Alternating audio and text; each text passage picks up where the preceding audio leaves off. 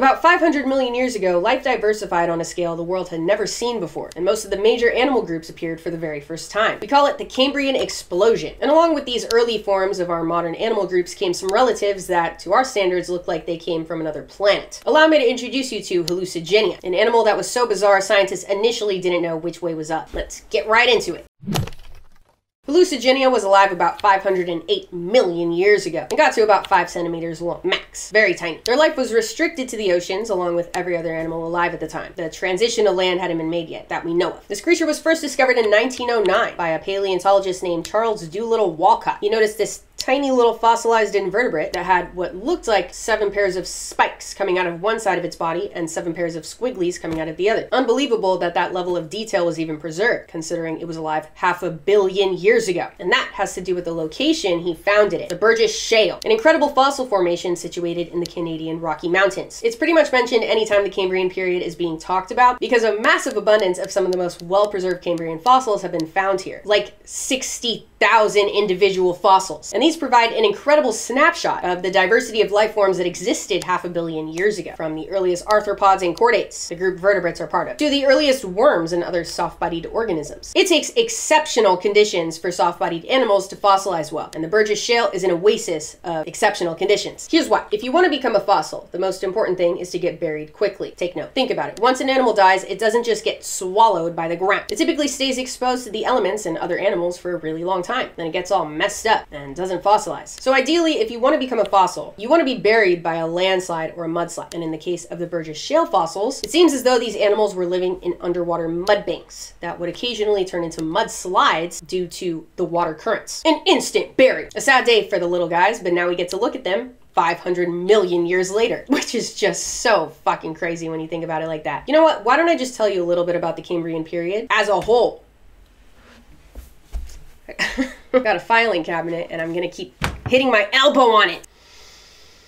I'm going to tell you a little bit about the Cambrian period as a whole to provide context for the overall vibe that Hallucigenia was living in. The Cambrian period was like Mother Nature's first acid trip, or nature's trial run, or honestly what you'd expect to see in a movie about an alien planet. Shit was weird. In the best way possible. As I had mentioned earlier, it's often called the Cambrian explosion because this is when most of the major animal groups appeared for the very first time in the fossil record. And that's not to say there weren't any before, like sponges and jellies, but all of a sudden it was like boom! And not to say this happened overnight at all. This was a period of millions of years, which in the time span of the entire Earth, 4.6 billion years, is kind of overnight. So it is like a boom. So there were animals like Hallucigenia, of course, and also Anomalocaris and Opabinia and Morella, and also trilobites, which would end up sticking around for a long time, and jawless fish with a backbone. And those jawless fish led to the evolution of every other animal with a backbone, like us. It's not that this massive diversification was due to a natural global warming period, which pumped more oxygen into the oceans, allowing life to explode. But I'm gonna go more in depth when I redo my History of Life short series into the long form format that I've mentioned. So to summarize this massive tangent, the Burgess Shale is fucking sick, and so is the Cambrian period. So when Charles Doolittle Walcott examined the fossil of this tiny, spiky, squiggly creature, he identified it as an early annelid worm, specifically related to bristle worms that I talked about last week. And he gave it the scientific name Canadia sparsa. Canadia. You'd think it'd be Canadia, but I have a feeling that it's Canadia. They love to do that shit in scientific Latin, don't they? Whatever. Either way, he called it Canadia because it was found in Canada. Then, decades later in 1977, a British paleontologist named Simon Conway Morris took a closer look at this Canadian annelid worm. And he thought, no fucking way that's an annelid worm. This is something weirder than that. And he renamed the creature Hallucigenia sparsa. Much cooler, and as you could probably guess, due to its acid trip appearance, or as Conway Morris put it, its bizarre dreamlike quality. He also guessed that the spiky side was the bottom half and the squiggly side was the top half. That the spikes were like stilts that they used to move around, and the squigglies were tentacles with mouths at the ends of each of them. I think that man was actually on acid when he examined this thing. But somehow they let that slide for 14 years, until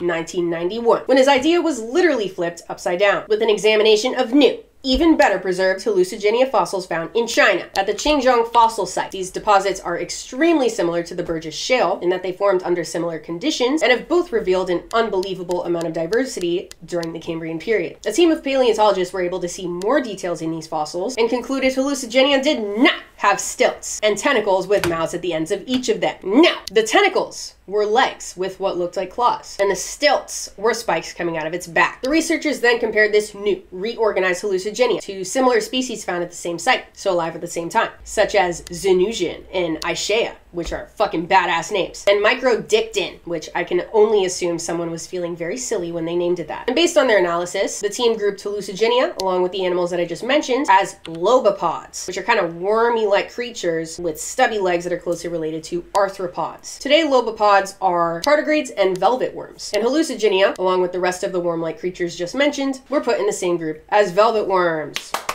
That feels much better, doesn't it? Feels like the pieces are coming together. Well, it doesn't end there, because at this point, they still hadn't identified the head. Yes, we have not even mentioned the head yet. There are the spiky and squiggly sides of the Hallucigenia fossil taken care of. But there is also a dark blob at one of the ends, presumed to be the head, but no one could ever say for sure because there weren't those typical head details that you would expect to find that could confirm that idea. Like, some scientists thought, what if it was just a puddle of fluid that leaked out after Hallucigenia died? What if that was their thing when they died? Just leaking out fluid that looks like a head? And that question remained unanswered for another 24 years. That's okay. Take your time. A whole 106 years after the first discovery of this creature, 2015, a team of researchers were able to get their hands on even better preserved Hallucigenia fossils and use new science shit. They used an electron microscope, which allowed the scientists to see in incredible detail that the blobby side was not the head side. The head was the opposite side. They found 2 little eye spots and a mouth with a ring of needle-like teeth inside of it. They also found an extra 3 pairs of appendages closer to the head that might have been sensory structures or maybe used like tentacles. And that same year, in 2015, a new relative of Hallucigenia was described, found in those fossil beds that I mentioned in China. Collinsium, named after Desmond Collins, who discovered the fossil. It's like Hallucigenia on steroids. That's it. That's all.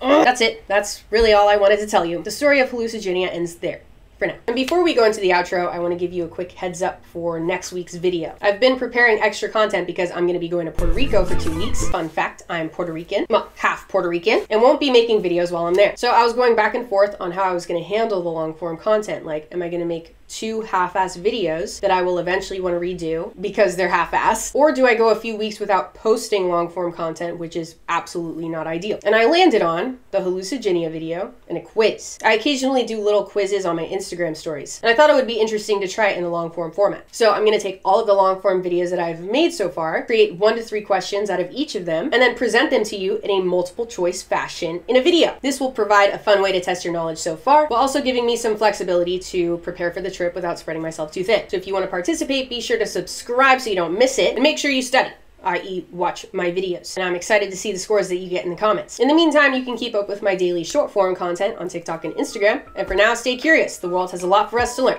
See ya!